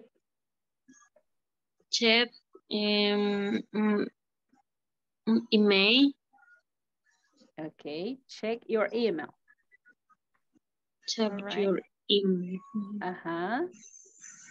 ¿Creen que mañana le va a decir el jefe a Stephanie, mire, ahí, tómese el día? A ver. Ajá. ¿Cómo se diría eso en inglés? A ver. Take the day off. Miren. Take the day off. Imaginémonos, soñemos. Let's make this dream real. Well, at least as a dream. Ok, vamos a ver. ¿Creen que a Luisa lo... Ajá, díganme otro. ¿Cómo se dice sacar la basura? Take out the Trash. garbage. Garbage. Yes. Take out the garbage. Ajá. Tomorrow, relax. Excellent. Yeah, that's what I'm talking about. Yeah, relax. Very good. Relax yourself, right? A ver, ¿qué otra cosa cree que le va a pedir el jefe mañana a su compañero de trabajo? Be on time. Oh, all right. Be on time. All right. Ajá. A ver. It's the pupusas. Ah, very good. Eat pupusas. Yay. Lo va a invitar el jefe. Vamos a ver. A ver, ¿qué más?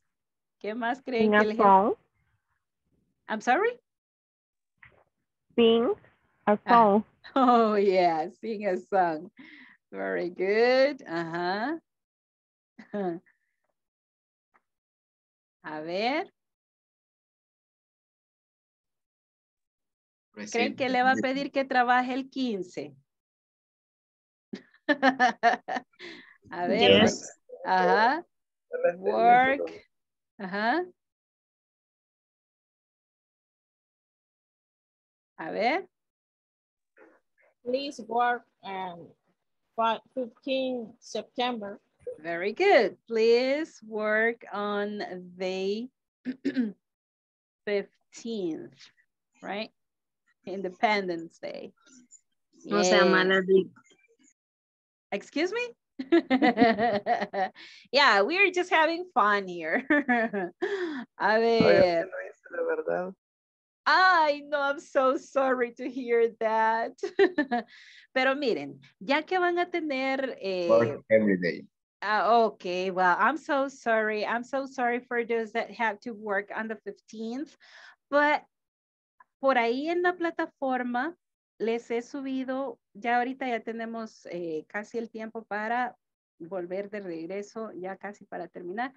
Pero en la plataforma, voy a mostrarles la plataforma porque es necesario.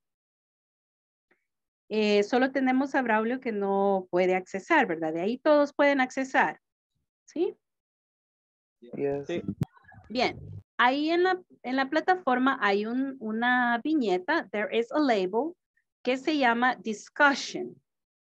¿Ya han participado en discussions? Not yet. Not yet? Ok. Permítanme que voy a tener que salirme de... Espérenme, voy a... Vaya, accesen ahorita todos ahí accesen todos a la plataforma. Los voy a guiar porque ahí les ponemos actividades que son para su tiempo de ustedes, su tiempo libre. Voy a ingresar a la plataforma. ¿Ok? A ver, aquí está.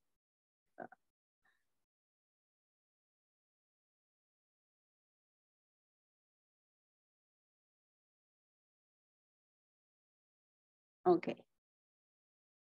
Quiero compartirles esto porque es sumamente importante.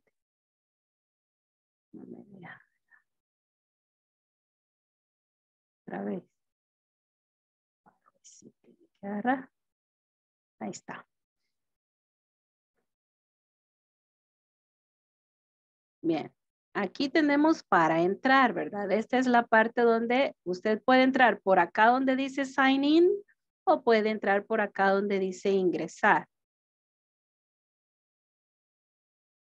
Si usted ya lo tiene configurado, le va a salir ya con su nombre y todo. Y ya prácticamente va a ingresar. ¿Ok? Usted escribe su usuario, ahí donde dice email, y escribe el password.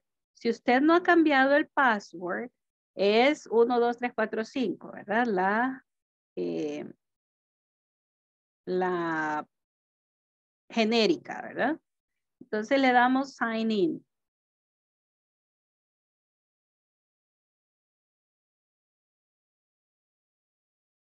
Cuando estamos acá, le va a aparecer los módulos en que usted está trabajando, está inscrito. ¿Ya?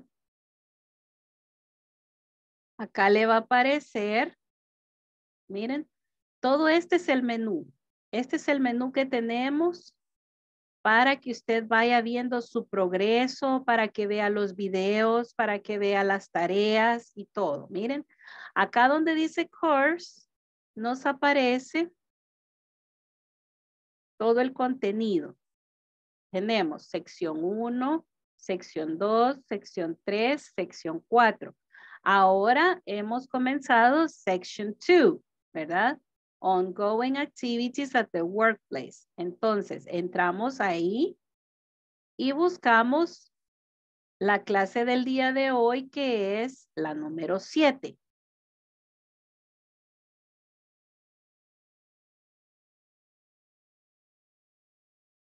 Ok. Acá tenemos la número 7, que es How to Use Imperatives. Le damos clic aquí, mire. Le damos clic aquí y ya estamos en la clase número 7.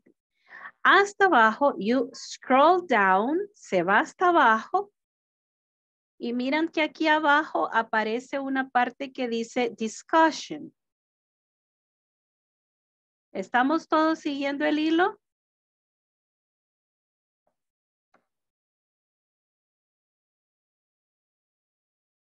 ¿Ya lo vieron ahí? En rueda de prensa, Maximiliano Alegri, previo al juego Esta parte que dice acá, discussion. Ven que acá aparece un link. ¿Sí? Este link los va a llevar a la actividad de discusión. How to use imperatives. Miren, y esta es la que yo les he puesto. Para que ustedes vayan a este artículo de la Organización Mundial de la Salud, the World Health Organization, y lean el artículo. Aquí dice la instrucción, miren. Read the World Health Organization recommendations and protective measure. Then tell what are the measures in your workplace to avoid transmission of COVID-19. Use positive and negative imperatives. El día de hoy solo hemos visto imperativos positivos, ¿verdad? Mañana solo vamos a dar un pincelazo con los negativos, ¿verdad? Con los imperativos que son prohibiciones, ¿verdad? Entonces, ustedes entran acá y para contestarlo, bajan y aquí está el cuadrito. Miren, en este cuadro que aparece acá, ustedes van a escribir sus recomendaciones que ustedes tienen en el trabajo. Por ejemplo, puede ser wash your hands. ¿Ok? Y así ustedes hacen su lista de acuerdo a lo que dice el artículo que ustedes practican en su trabajo, en su lugar de trabajo. ¿Ok? ¿Hay alguna pregunta hasta acá de esta actividad?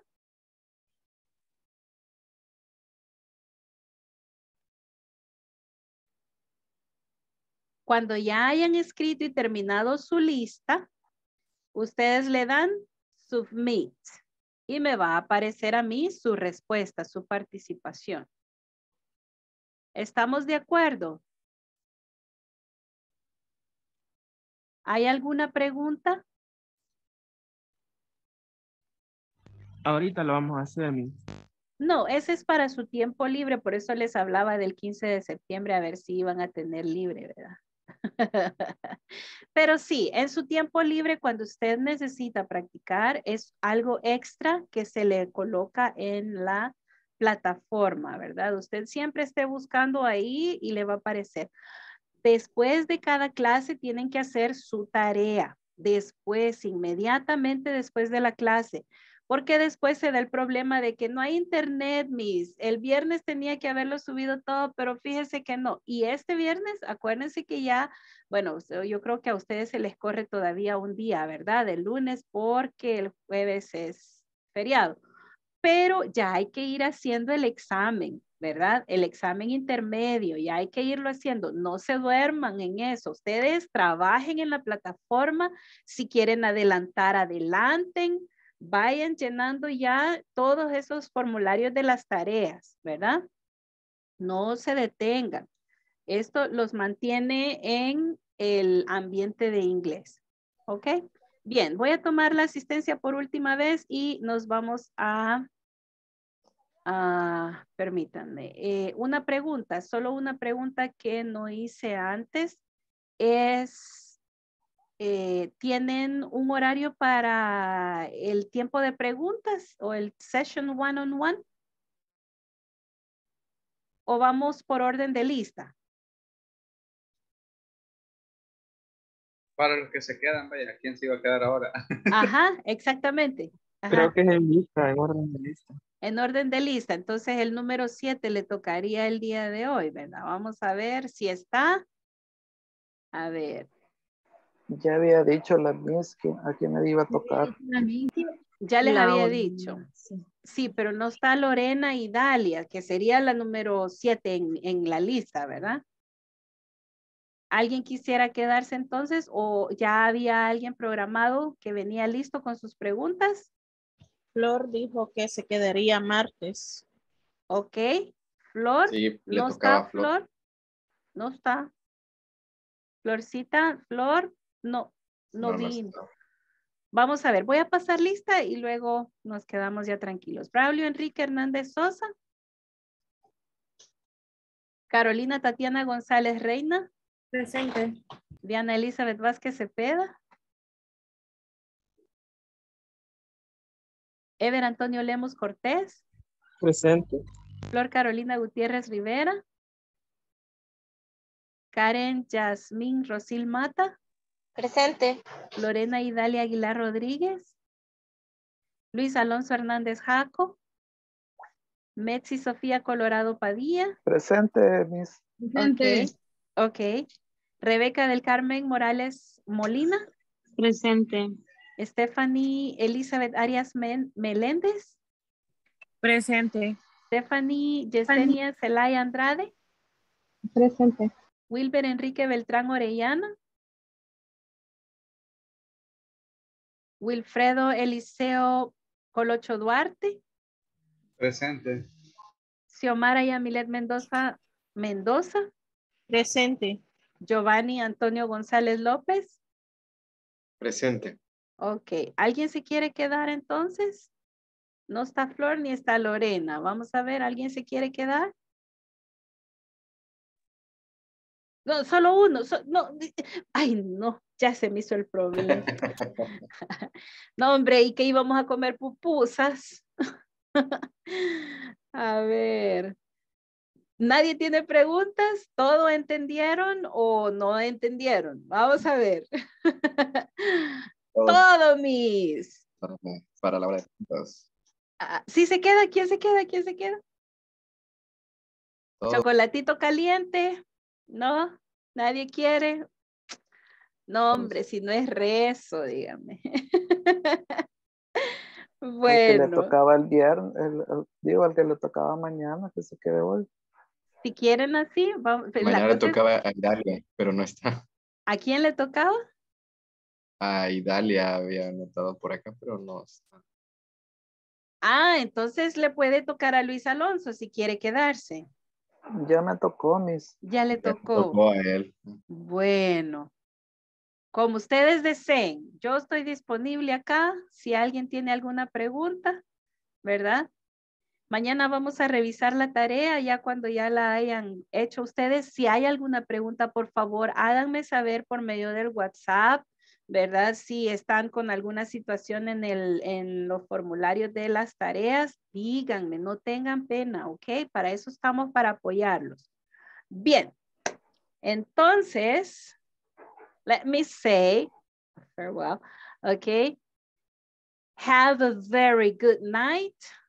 Do your homework and see you tomorrow. Hi, thank you. Okay, tomorrow. bye. Take care, Miss. Bye. Bye. See you Bye. tomorrow. Good night. See you. Have a very good night.